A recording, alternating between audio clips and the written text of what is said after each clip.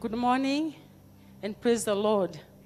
Welcome to this house where lives are changed. This is like a hospital. Whenever you come to this place, you never live the same.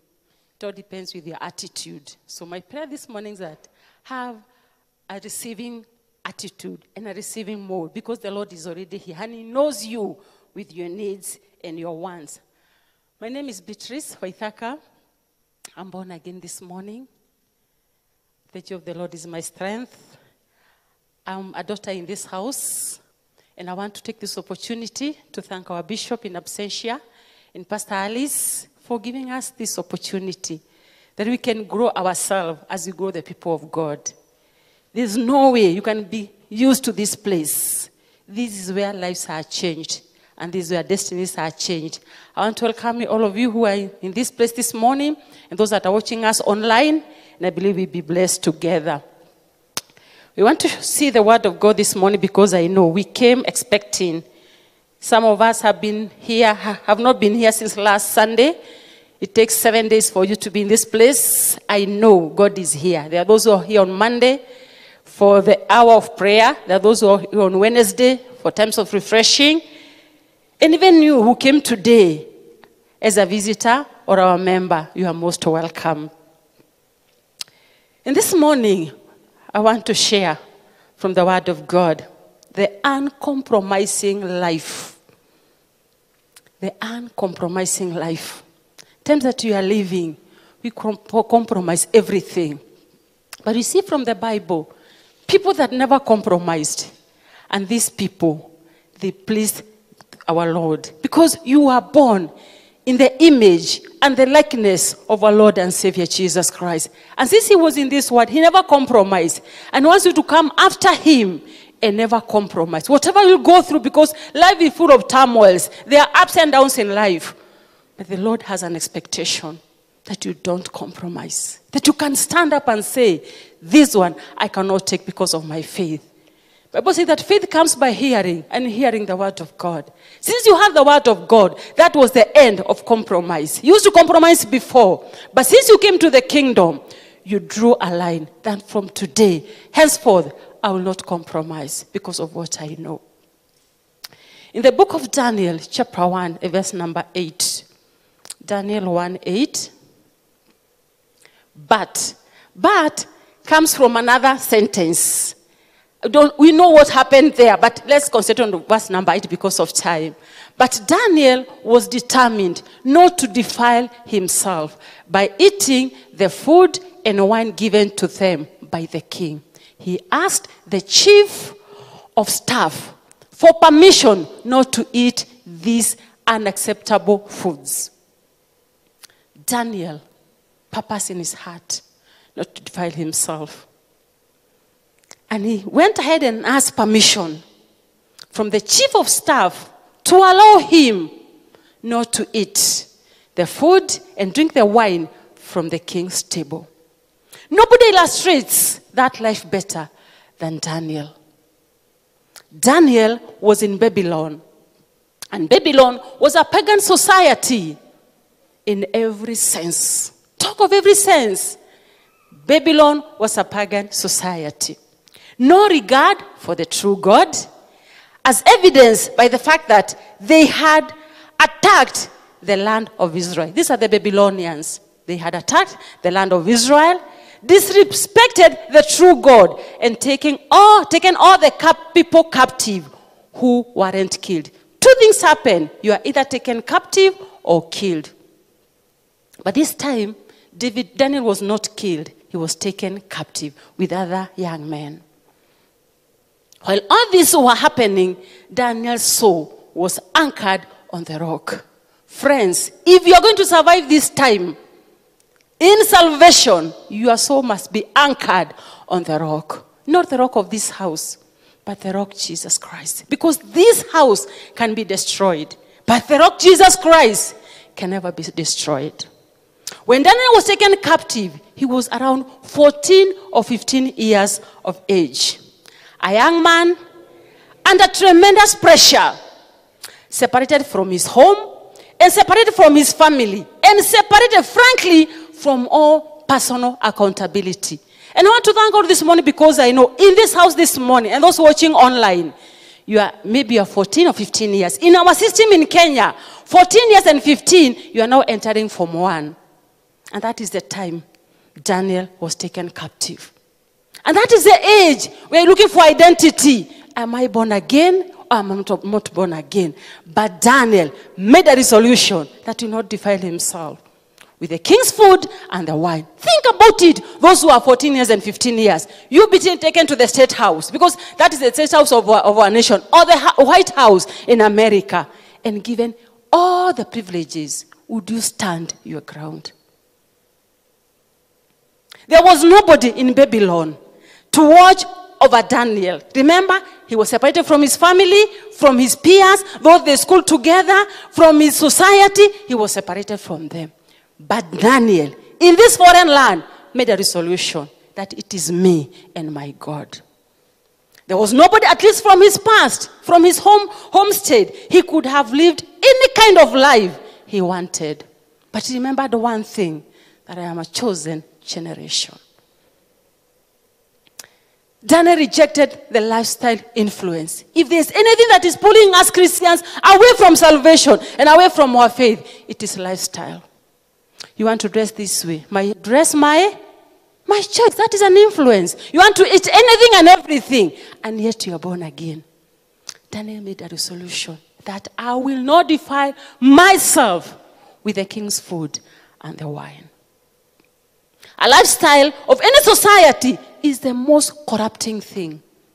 A lifestyle. Daniel had the privilege of living in the palace. Nobody knew where he came from. Maybe he came from ghetto. Maybe he came from a very well-off family. But Daniel, this time, he had a new place. He lived in the palace. He had the best education. Like those who are joining Form 1. He had the best education system and the best diet. But one thing Daniel knew, that I am here as an ambassador from my nation Israel. Daniel knew the idols don't eat. And he knew this, that when the food of the king were prepared, they were first of all taken to the idols. They were done some rituals and then brought back to the king that they can be served. Daniel knew all this, and he knew, I cannot partake the same food that was given to the idols, or was done some rituals by the idols. By the idols. Daniel, as a young man, would not compromise on the lifestyle side. It doesn't matter what people said. Daniel put his foot down. That I know who I am, and I know where I came from. And I know why I'm here, because I was taken captive. And I want to be an ambassador and a redeemer of my people, Israel, when this season is over. So he sought permission from the commander of the officials that he might not defile himself. He sought permission that he should not do what? Defile himself. Friends, a heart that loves the Lord trusts the Lord, and therefore obeys the Lord, and has no difficulty of making the right choices and trusting God to take care of the consequences. Trust God. Obey God, and God will take care of your consequences. It has been said that faith is not believing in spite of evidence. That's superstitious. But obeying in spite of consequences. It doesn't matter what will be done to you. It doesn't matter what they are planning, but you believe in spite of the consequences. And this morning, by the grace of God, we want to learn 5 lessons we can learn from the life of Daniel. Because Daniel was just a man like you and me. Daniel was born again like you and me, but he had boundaries. And this is what made Daniel to stand out among other young men. Number 1, Daniel had unashamed boldness. Unashamed boldness. There was a man by the name of Ashpenaz assigned to take care of these young men, because the king of Babylon thought of having his own team of young people for his own security. And Daniel and the other three young men from Israel were among these young people. So here there was a man who was assigned to take care of these young men because the king had an interest of the young people. This was a very important project for the king. Imagine a president in Kenya giving you a project that get me young men from this age henceforth and train for me an army. That was a very big project. So Ashpenaz was given this assignment. They were going to have 3 years of very important and intense education. When Daniel goes to Ashpenaz, he said, look, we can't eat this food. This was Daniel, Meshach, Shadrach, and Abednego. He became the voice of because he knew where they came from. These 3 young men cannot defile themselves. So he became a voice of the 3 young men and said, we cannot eat this food because we cannot defile ourselves. Do you have somebody in your life, a confidant, who can give you a testimony that I and my sister Jane, I and my brother Mike, we cannot eat this food because we cannot defile ourselves? Do you live your own life? Or you live the life of others? He displays a tremendous amount of boldness, facing Ashpenaz and telling him, I and my 3 brothers, we cannot eat this food because we cannot defile ourselves. Daniel did not sugarcoat the situation. And this is what we do. We say, I don't like this food because I have chronic ulcers since I was 11 years. Was he speaking the truth? No, he was cheating so that he can have a way. Or haven't I been feeling unwell, so I cannot take this food? Or have a problem, and so on and so forth. But he said, point blank, I can't eat the king's food, period. And I can't drink the king's wine, because it will defile me. Why can't you fast? Why can't you pray? You have many reasons. But Daniel said, I cannot eat the king's food. I cannot drink the king's wine because it is going to defile me. Because he knew his relationship with his heavenly Father. Daniel was not ashamed of his God. His faith in his God and his obedience in his God. He knew his God, and he knew what pleases the heart of his God, and he knew what makes the heart of his God angry. So he said, I cannot defile myself because I cannot do against the wish of my Father. In the book of Psalms 119 and verse number 46, David said, I will speak to kings about your laws. As this is what happened to Daniel.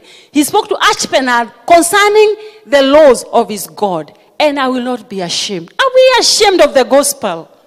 Can you declare our stand that I cannot do this because of my relationship with my Father? This is what the law of my God says. And I cannot go against it. Whom should you please? Is it your king or your God? Daniel had that kind of character that stands fearlessly and boldly before kings, before rulers, before pagans, and speaks the truth. He was not ashamed of his salvation. He was not ashamed of the relationship they had with his Father. And he said, I cannot do this because this is against the wish of my Father. Number 2, Daniel had an uncommon standard. Uncommon standard. Uncompromising people like Daniel go past the crowd. They go past the minimum. The minimum is we take food. But Daniel went beyond the minimum. He went to the maximum and said, I cannot defile myself. I cannot think of the food in State House. That's the best food. But Daniel knew this is just for some time. But what is ahead of me is for eternity. They set standards for themselves that exceed the norm, live at the highest levels, stand above the crowd. They don't choose the good, but they choose the best. This morning, what have you chosen? Have you chosen the good or the best? Safaricom is the better option, but Jesus is the only option. Choose the best. They choose to live at a level of commitment that is beyond the rest. To have a more faithful prayer life than the rest, and a deeper study of God's word than the rest. What will make us to mount up this year, friends? It is the study of God's word and faithful prayer life. The time from telling people, pray for me, it is over. Pray for yourself. Study the word of God by yourself, because the word is open. And the same spirit that gives us revelation is going to give you the same revelation. Study the word of God and have a faithful prayer life. This is what made Daniel to stand out among many. When they had to choose between God's word and the king's food, they chose the word of God. Given a choice, friends, what can you choose? Given a choice that I lay before you today, life and death. But the Lord says, choose life that you may live. Given a choice, what can we choose? The life that you are living now, just look back and see the choices that you made. Yes, you are crying because of the harvest. Don't blame the harvest. Look at the seeds that you planted. Because the seeds brings forth what you planted. In Psalms 119, verse 103, the Bible says, how sweet are your words to taste to me. They are sweeter than honey. We all know that honey is sweet. There's nothing else that is sweet like a honey. But David said, how sweet are your words? How sweet your words taste to me.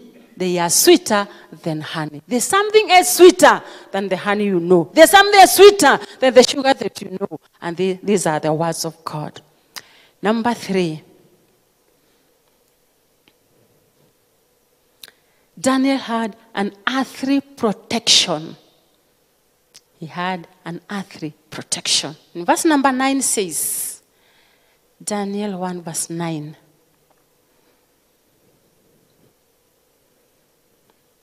Now, God had given the chief of staff both respect and affection for Daniel. Here, the Lord comes in. You know, Daniel was the one who made the decision. He's the one who made the resolution. But in verse number 9, the Lord comes in. And he gave the chief of staff both respect towards Daniel and also affection. Friends, declare your stand and the Lord will come into the picture. The Lord is looking upon you. What you will decide is going to stamp your decision. Daniel made a resolution. And the Lord came in verse number 9. And he gave him respect. Both, there are two things, respect and affection. God granted Daniel favor and compassion in the inside of the commander of the officials. Nobody could see what is happening. But inside the army of the officials, God commanded love, favor, and compassion. We would rather take the uncompromising stand, have the whole society against us, but God be on our side. It doesn't matter how many people are against you. If only God can be for you, you are more than a conqueror. But for us, we want to please people. We want to be on the winning side. That's why we compromise. Daniel made a resolution, and God became his companion. It is not that your integrity becomes a valued premium. And they are going to be nice to you because you have integrity. But remember this, the issue of your obedience to God, to take you to the highest ground, and that pleases God, and God will grant you favor. People may look at you, and you look because you have integrity. But what about your heart? The Lord searches the heart. Daniel's life portrays what God will do for the people or for the person who is faithful. When you are faithful, God will be your companion. God, it will be his joy to walk with you. Na hataona aibu to be called your God. No. Number 4, Daniel had unhindered persistence. Unhindered persistence. Verse number 11 and 12. The Bible says, Daniel spoke with the attendant who had been appointed by the chief of staff to look after Daniel, Hananiah, Mishael, and Azariah. Verse 12. Please test us for 10 days on a diet of vegetables and water, Daniel said. Test us after 10 days. If you give up the first time, you don't have Daniel's character. The price at whatever point you compromise, the price is at whatever point you compromise your convictions. That is where the price is. When you compromise your convictions. Daniel had no price. So there was never any end to his persistence. What is it from the beginning? He stood his ground. That I will not defile myself. And this pleased the Lord until God gave him favor. Wherever he went, Daniel had favor because of decision.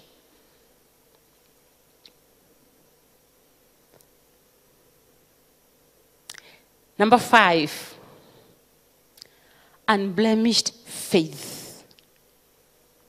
Unblemished faith.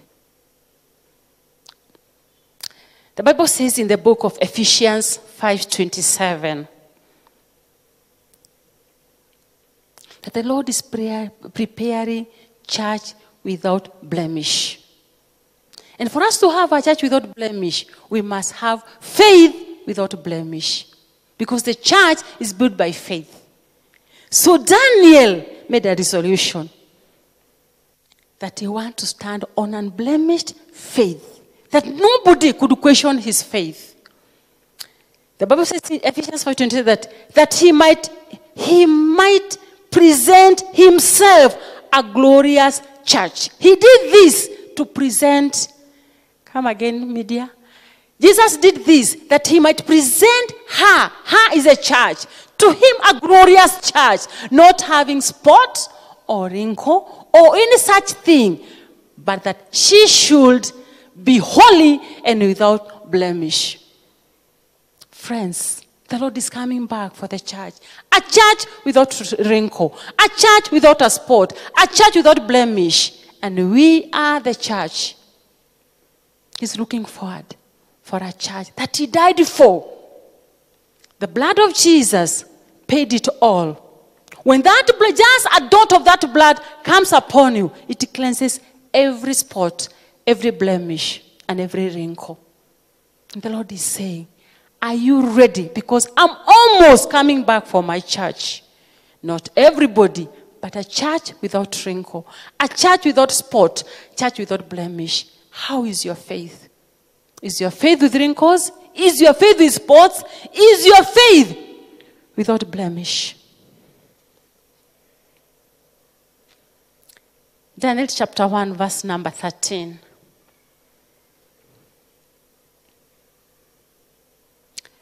At the end of the 10 days, see how we look compared to the other young men who are eating the king's food. Then make your decision in light of what you see. What a confidence. That after 10 days, come and test us. And compare us with the other young men. I told you it was a team of young men. Compare us with the other young men and see if there is a difference. And you make your own decision. Whom do you think stood up better? According to your decisions. Who stood up better? Daniel and the 3 young men. Because they knew the secret.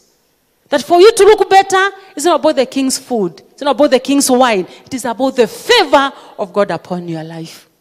Daniel knew the secret. That if I can abide in the laws of my father, it will be well with me. And it shall be well with my brothers. There is something so wonderful about unblemished unblemished faith, which is a spiritual principle. Sin produces doubt. Friends, whenever you are in sin, believe you me, you are full of doubt. You don't have confidence because you know inside you, the inner man is accusing you. Therefore, sin produces fear. When you are in sin, you are so fearful. Nobody is chasing you, but you are so fearful because of sin. The sin that you have hidden in your heart. Sin produces questioning. Am I born again? Am I not? Should I be married to this man as a second wife? Simply because he loves me? Should I compromise? Should I give in to the advances of my boss? Should I not? When you live in sin, there's a lot of questioning in your life. Should I take this bribe? No, it is not bribe. He said it's a thanksgiving. He was appreciating me. Should I take it? Should I leave it? Should I take this wine? No, it is church wine. It is not beer. It's not alcohol. It is church wine. Should I take it? When you live in sin, or when there's sin in your heart, there's a lot of questioning. And only you who has the answer. You ask yourself the question and you deliver the answer because it is you and you are conscious. When you live in sin, they're so unsure. Am I sure? Is it the right way or the wrong way? Am I doing the right thing or not? Because there is sin in you. But friends, make a resolution like Daniel. Righteousness produces confidence and security. I know. And what I know, and I know. Nobody can change me from what I know. Daniel knew that he knew his God will deliver him. At that young age, 15 years. And he knew that he knew his God from Sunday school. That he knew a God who answers prayers. And who answers by fire. Daniel made a resolution. That me, I will live for my God. No matter what is placed before me. But me, I've made a decision. If there had been sin in Daniel's life, he would have never have confidently and boldly put himself in that position. Risking your life that you not eat the king's food. Just putting your life into a danger. But he knew this. It is not about food. It's about the relationship between me and my God. And he put his life into a risk and declared his position. David said in Psalm 66 verse number 18. He said, if I had not confessed the sin in my heart, the Lord would not have listened. Friends, do you want the Lord to listen to you? For him to be attentive to your prayer? Confess that sin. And it's only you who knows that sin. Because you know, no matter we say, Jesus is my personal savior, it is that personal. It's only you who knows what is in your heart.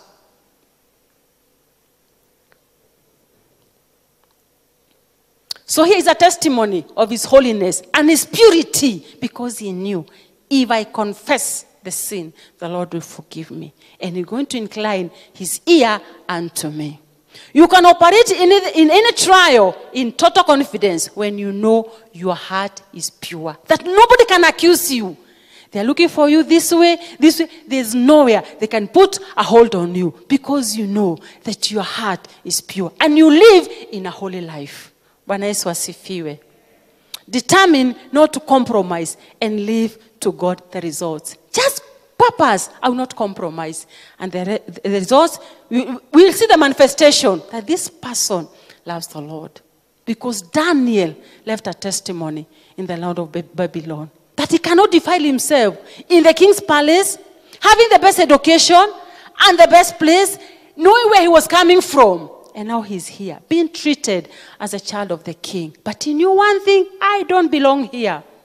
Mimi niko na kwetu. I don't belong here. In verse 21, Daniel remained in the royal service until the first year of the reign of King Cyrus. The first king passed on. Now he's there because he declared his stand. Knowing where he was coming from, Daniel declared his stand.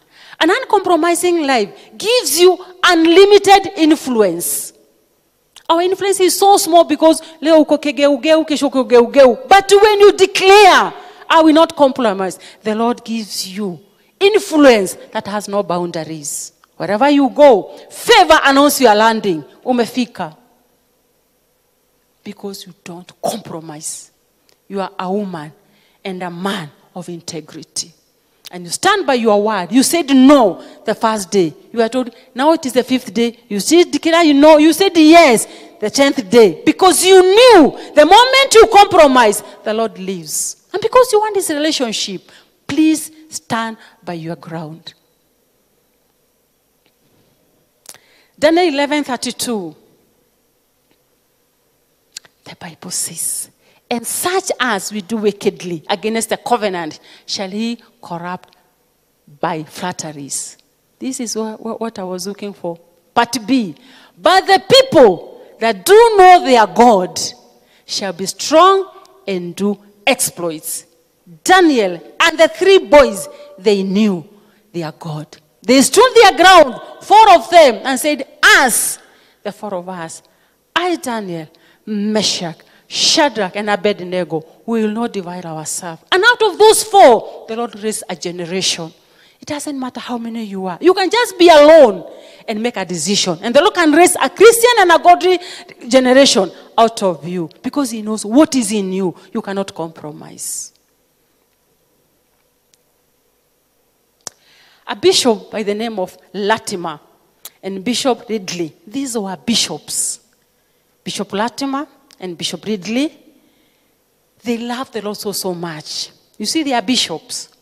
And one day, they were told to deny the faith they have in Jesus Christ. So standing before the stakes, where they were to be burned to death. These are the stakes. They want to be burned to death. But these people made a decision. Bishop Latimer's sermon emphasized that men should serve the Lord with a true heart and inward affection, and not just with outward show. That was his slogan. That people should serve God and love God with a true heart and inward affection, and not just with outward show. Daniel could have shown the outward show, but he made a decision from inside, the inside affection. Bishop Ridley said, was a preacher beloved by his congregation, whose very life portrayed the truths of the Christian doctrines he taught. In his own household, he had daily Bible readings and encouraged scripture memory among his people. These 2 servants of God were brought before their executioners, and they were told to deny the Lord, Jesus Christ. They refused, and they were consumed in flames. Why? Because they made a decision not to defile themselves. And not to do what? To deny the faith they had in their Lord Jesus Christ. Dr. Hong watched the Japanese cut his father's thumbs off in North Korea not long ago. Because his father would not deny Jesus Christ. Put yourself in that person's shoe. He was watching his father's thumbs being cut off by the Japanese because he could not deny Jesus Christ. But he stood his ground.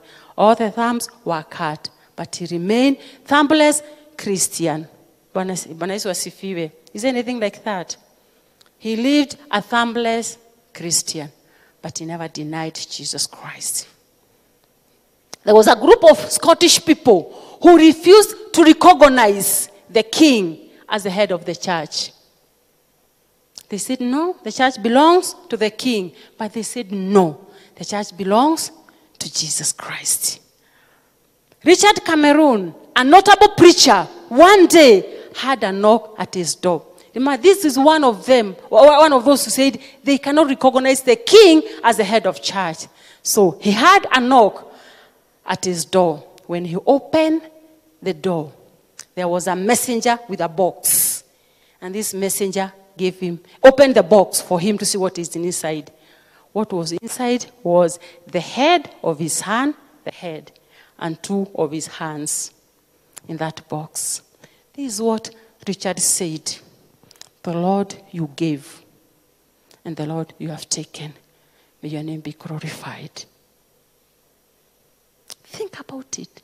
Somebody knocking at your door and bring you a box. We think of goodies. And this person was so eager to know what is in this box. And he opened the box. He saw the head of his son and 2 hands of his son. He didn't complain because he could not deny what he knew. He could not blaspheme what he knew. He said, the Lord gave and the Lord has taken. May his name be glorified. There are those who have paid immense prices to stand their ground and not compromise no matter the cost. We got born again, friends. We don't know when Jesus is coming back. He said he's coming back. Every day he's coming back. Should you compromise and he comes back? What a waste. Years that you have lived in salvation, that one day or 1 minute you compromise because of the king's food and the king's wine, because of those goodies, because of that promotion, because of that contract. You compromise. Judas lived with Jesus. He saw what Jesus did in all his 3 years in ministry. One day, Judas compromised. You see how he ended? The money that he got, those 30 pieces of shekels, he never even enjoyed them. He went and bought a land. And in that land, he went and hanged himself. He was buried in that land. Friends, what can you compare with the love that Jesus loves us with? He gave his life for us. He had every ability to compromise, but never compromised. He said, Father, forgive them, for they do not know what they are doing. We have compromised salvation. That nowadays, even tell somebody that you are born again, you feel even shy to say that you are born again. Especially as the pastors. To say that you are a pastor, it has no weight because of what other people are doing. But I want to stand the ground today that if Daniel made it, I will make it. It doesn't matter how many we are or how many will be, but if Daniel made it, we'll also make it. Because the one who called us, he's not ready to leave us. He called us to the end. He said he'll never leave us nor forsake us. That he'll be with us to the end of age. It's only us who can leave him, but he cannot leave us. But my question is, are you ready to pay for the price? Are you ready to pay for the cost? Are you ready? Because Daniel was ready. He said he's ready. Because you cannot live alone. It was Daniel and the other 3 young men. Friends, in this life you cannot live alone. And Daniel made a decision that I and my 3 friends will not defile ourselves. You have left the group that was encouraging you. You have left people that were giving you morale. Let's continue in this journey of faith. You cannot live alone. Because alone is a very small number. But my prayer this morning is that decide not to defile yourself. We will see the results. We'll see the manifestation. Because God is coming to work in you for his own glory. Father, we thank you and bless you this morning. We know that you are human and you are flesh. And for this you gave us your Holy Spirit to work in us and through us. This morning, Abba Father, we surrender to you. That you come and have your way, dear Father. It is only your way that can take us home. You say that you are the way, the truth, and the life. Help us to come back to the life that you know. Help us to come back to where we belong. We have compromised, Jehovah Father. Oh God, you have compromised our faith. We have compromised our marriages. We have compromised your Father. Oh God, a relationship with you. But this morning, because you are God who is full of mercy, and your grace is new every morning, and your mercy is to your Father, oh God and our Master, we come back to you. Bring us back on track. Bring us back to the fold where we belong.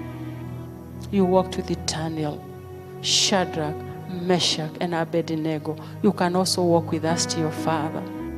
Therefore, this morning it is our humble cry that come and do that only you can do and will do. We love you and we honor you because you know heaven is not complete without us. Heaven is not whole without us. We need you, dear Father. Separate us, dear Father, for the life that we are living and bring us back on track. We thank you and bless you. In Jesus' name we pray. Amen. God bless you.